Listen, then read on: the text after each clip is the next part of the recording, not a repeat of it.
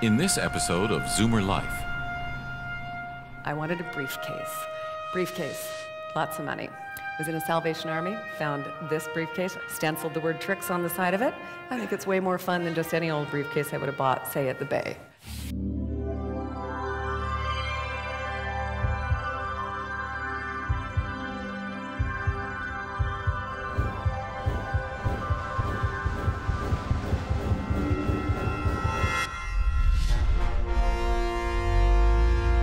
ZoomerLife.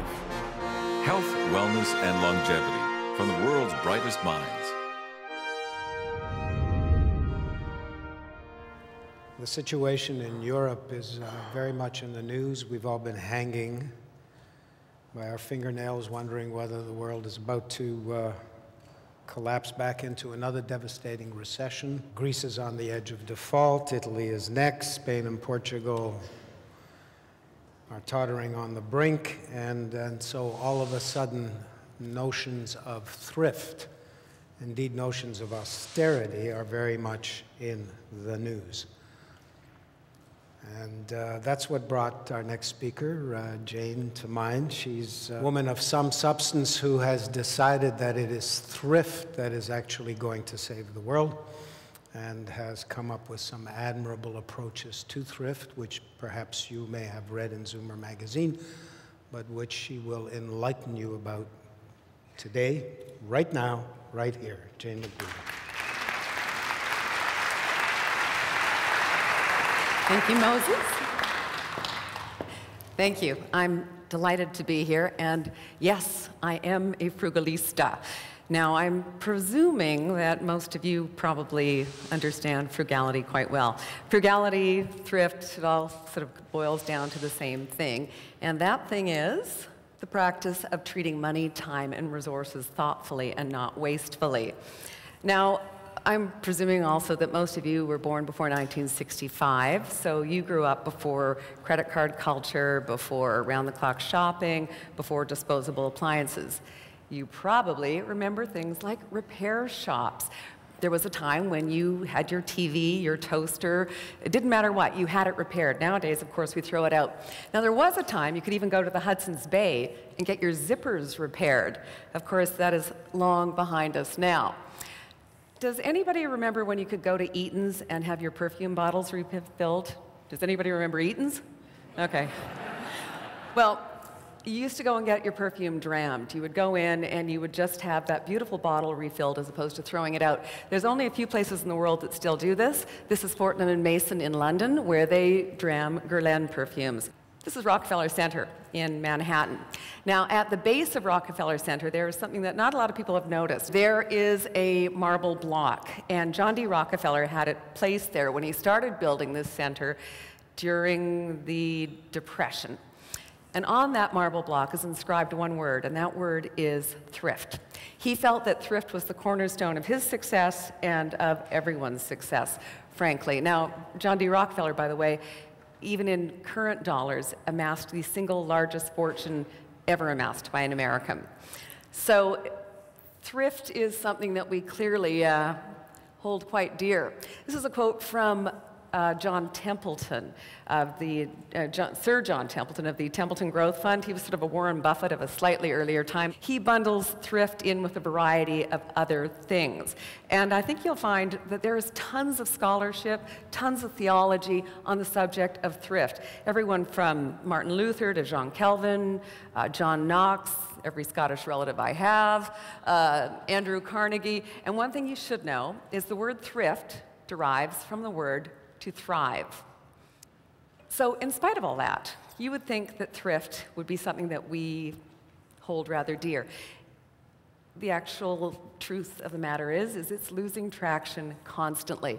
Currently, 25% of all Canadians are saving less than 5% of their income. Some are saving none at all.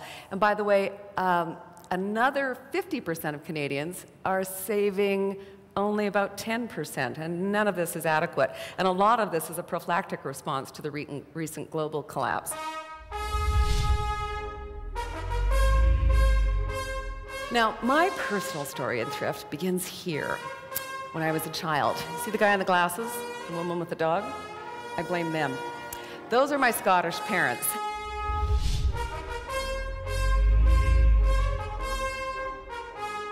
Get the latest ZoomerLife news, presenter information, and watch streaming video at www.ZoomerLifeConference.ca.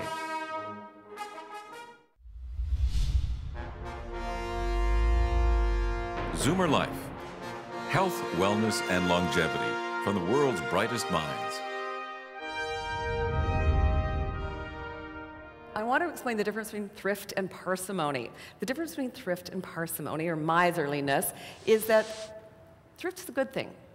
Parsimony is a bad thing. Parsimony is watering down the milk.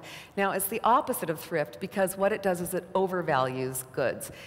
And it does so at the expense of joyful living. So there is a big difference. I have some people, when I talk about thrift, they raise their eyebrows and they think I'm advocating cheapness. Cheap, thrift, two different things. This is my favorite cartoon of late because I talk a lot about eco-thrift. Eco-thrift ties your sustainability to the planet's sustainability. So your ideas are polluting the planet and costing us money. Try this. This is an important message. This is my logo. It's also my website, WN squared, waste not, want not. Now I like this image because it's a jar of pennies or coins, and what it says is that little things add up, and they certainly do. I did a series, I'm a columnist for the National Post, and I did a series for them that ran for about a year on just this, and it did really well for us, and one of the reasons is it hinges on creativity, and everyone loves creativity. Now my theory is the reason people like thrift, at least what we saw, is that everybody wants to get one off on death and taxes, and the only way you're ever going to do so is by living thriftily. That's me. I also write a column for Zoomer. Now, I love doing this. I really do love this subject, and as we progress through here, I hope you'll understand why I enjoy this so much. To me, thrift is, well, it's an art form, and it's way more fun than crossword puzzles or Sudoku. I always say that wrong. Sudoku, did I get it right? Or is it, yeah. Anyway, I'm just going to also mention, you see what it says, Jane MacDougall finds beauty in old candles? This is what I was talking about here. I don't throw out my old candle butts. I save them, melt them down with some crayons, turn them into something kind of useful. Those become hostess gifts. So we're starting to get an idea of where I go with thrift. Now, my personal story in thrift begins here. When I was a child. See the guy in the glasses? The woman with the dog? I blame them. Those are my Scottish parents, and they were hell-bent on ensuring that their kids were thrifty and self-sustaining. Now, neither of my parents came from much. In fact, they came from very, very, very little. But as a consequence of their choices, which was they didn't buy anything they couldn't afford, and they worked hard, it worked. I grew up with country clubs, private schools, tropical Christmas holidays, so it was a very different existence to theirs. However, they also insisted that we wash our own windows, mow our own lawn, paint our house. We had a vegetable garden, we darned socks. I had to live on homemade bread, homemade jam, homemade soup. I honestly thought my name should have been Oliver. It was just too miserable for words. But I survived, and I now have children of my own, so they're getting their revenge. I eventually married. I married a guy with a tremendous work ethic, and he was brilliant. Anyway, he made a fortune. And while he was building his international business empire, I set about creating our home. I did this the only way I knew how. I clipped grocery coupons, I saved wrapping paper, I washed windows with vinegar and newspaper, and I bought couture gowns. So my relationship with money was completely schizophrenic. I felt like Cinderella and a drunken sailor simultaneously. Anyway, that marriage ended just about the time I was getting comfortable with household help and price tag blindness. And so I became a divorced woman living on a fixed income. Now, I was lucky, I was asset rich, but I was relatively cash poor, which is an interesting equation. However, I didn't find this constraining. I found this wonderful in its own way, because I had never been comfortable with extravagance. And suddenly, I had to start thinking harder. But it had already started to happen. I had started to turn into my Scottish mom. Now, this is my mom in her vegetable garden. You can see the corn there. What you can't see behind her is the zucchini, the carrots, on and on. She grows enough vegetables for my entire family still. Anyway, so I found that this whole business of suddenly having stuff to maintain properties and whatever, and not having a ton of cash was not actually a bad thing. It cleared out a bunch of things in my life for me. I became doubly creative. I really found that there was this big masquerade going on, and for the most part, what it involved was consumption. You were constantly in a race to show who was buying more stuff than the next person. Now, Will Rogers summed it up. There's a lot of people out there going broke, spending money they don't have, buying stuff they don't need to impress people they don't like. I liked that one. I also liked this one. You can never get enough of what you don't need to make you happy. So I got kicked off that treadmill and had to make peace with this stuff, but that was fine, because that was how I was raised. In fact, I honestly thought was use it up, make it do, make it last, or do without. I thought that was a nursery rhyme. Anyway, I have nothing against prosperity. I mean, prosperity, yes, I love prosperity. I have nothing against quality, prestige, luxury goods, any of those things. What I don't like is false prosperity. Real prosperity is like good health. False prosperity is like a bad toupee.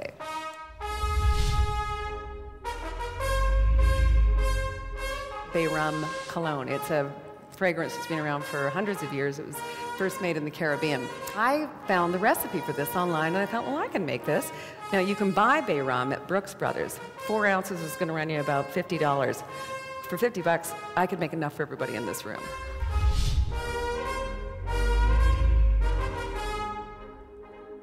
Get the latest ZoomerLife news, presenter information, and watch streaming video at www.ZoomerLifeConference.ca.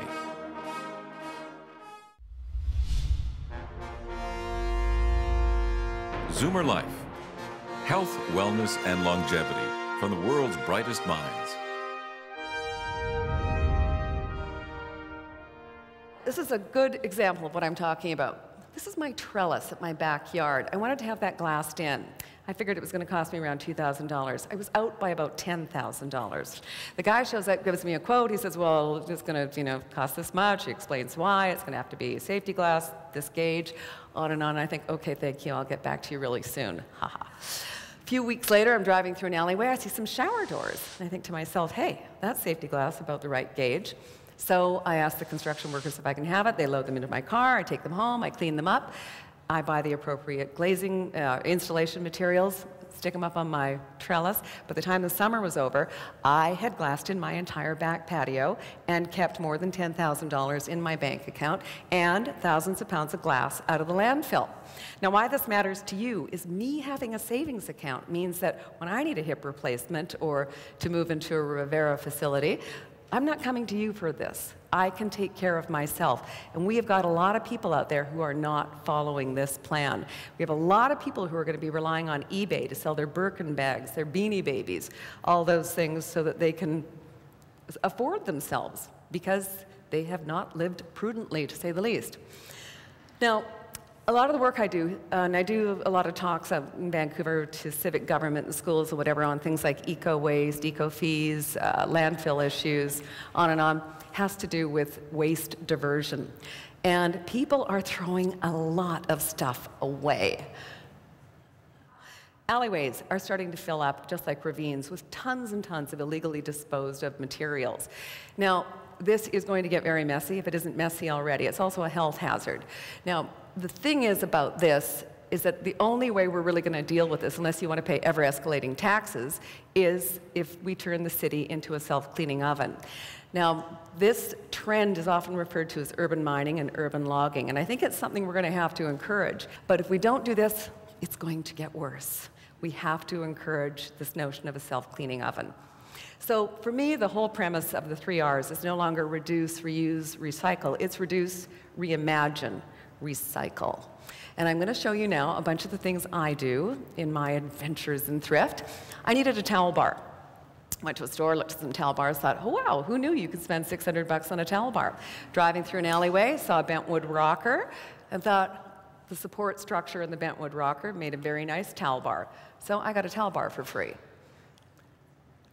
I wanted a briefcase. Briefcase, lots of money. Was in a Salvation Army, found this briefcase, and I thought it was really cool. It reminded me of the one my dad had. Stenciled the word tricks on the side of it. I think it's way more fun than just any old briefcase I would have bought, say, at the Bay. There's another one, Poet for Hire. I'm a writer. I like carrying that one around. Once again, the other part of this is that one of the things I have found that consumption obesity causes is homogeneity. We all start to look and act like one another because we're all being persuaded to buy all the same stuff. Now, we showed this picture in Zoomer, and what it's about is Bay Rum cologne. It's a fragrance that's been around for hundreds of years. It was first made in the Caribbean. Anyway, it isn't rum that you drink, it's rum that you wear. And it isn't rum at all. Anyway, I found the recipe for this online, and I thought, well, I can make this. So I did, and it was dead simple to do, and it turned out beautifully, fabulously. Now, you can buy Bay Rum at Brooks Brothers. 4 ounces is going to run you about $50. For $50, I could make enough for everybody in this room. So this is easily done. And what's more, it lets you reuse all those great bottles that really shouldn't be going to the landfill. All I did was stencil on a name on that one.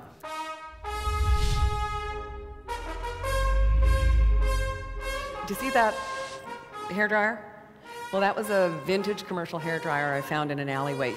I turned that into a floor lamp.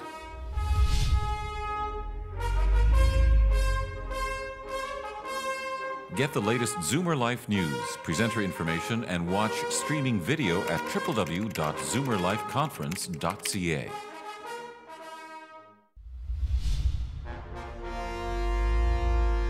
ZoomerLife. Health, wellness, and longevity from the world's brightest minds. I did a show for the Recycling Council of BC. It was called Tampered, and it was all stuff that I basically had created for the National Post that I had to get out of my garage. Now, what I want you to see right here is, do you see that hairdryer? Well, that was a vintage commercial hairdryer I found in an alleyway. I don't know about you guys, but in Vancouver, there's like amazing thing. I even found a camel hassock in the alleyways of Vancouver. I turned that into a floor lamp. Now, it's a very funky floor lamp, but I love it. These are 3 tabletops that I found. Now, we showed you this in Zoomer as well, but these are just in alleyways. People don't want to pay to just go discard things, so they chuck them. I took them home, sanded them off, did a bunch of stuff, and painted them. You might not like them, but I bet you like them a lot more here than you would out behind your house for months and months. I go to the Salvation Armies and such a lot, and one thing they have, especially in Vancouver, is tons and tons of these Asian ceramic spoons that nobody seems to be using. Now, this stuff all gets dumped eventually. They throw it away. We give it to them because we don't want it, they don't want it, nobody wants it. So I found a use for it. And once again, thrift in my eyes is all about using this. It's about training the eye to see and the brain to think again. So what I did is I drilled them and I turned them into what I call it a spoon rack, but it's really a garment rack or a tea towel rack. Once again, free. Satellite dishes, another thing I find in alleyways all the time. Tons and tons of satellite dishes. I have turned satellite dishes now into a variety of things. I've turned them into giant round blackboards. I've turned them into bowls. I've turned them into a variety of decorative items. But you know how people hang china on their walls?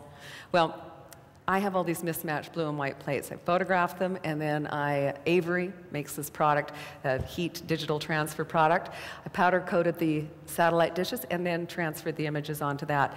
I now have these really cool giant, well, actually, these sold, so yeah, a lot of the stuff sold. I needed a pair of evening shoes to wear to a function. It's Halloween. These are an old pair of evening shoes. I saw them at the Sally Ann. I thought, what can I do to them to make them live again, reanimate them? That's, you're looking at a sum total, if there were 2 shoes there, of $6 worth of improvements. And I think they are spectacular. This is one of my babies. I wanted a stool for my kitchen. I found this ratty thing. It was black and had an upholstered top on it, completely rusted out and in terrible shape. Took it home, ripped off the top. I found this out behind a retail store. They'd thrown it out because it had a damaged interior. So I painted it, and using an industrial glue, glued the top to it, and I've now got what I think is a very darling little stool, once again for free, and once again, it's not in your landfill. I would just like to conclude by saying that there's some wonderful quotes on the subject of thrift. One of my favorites is from Edison, and he says, "Do people not realize how great a scope that thrift is?" Another one is from Cicero, who says, "Do people not realize how great an income thrift is. And I think that we are going to have to realign a lot of our thinking and get back to using what we have in our garages, our cupboards. We have to be more respectful of the stuff that has already been extracted from the earth. It is a finite thing. We can't keep throwing stuff away. We're running out of stuff, and there is no way. So that's my take on thrift. Waste not, want not, folks. Thank you for listening. I'm Jane MacDougall. Bravo, Jane. Though I must say, Jane, I worry about all the time you're spending in alleyways. I know. I never take a direct route anymore. Do you find that Vancouver alleyways are more productive? Have you tried the Toronto I haven't alleyways? Yet, but I'm planning on it, yes. All right, well, let's you and I go on an alley crawl one of these days. You can bring your yo-yo. Yeah.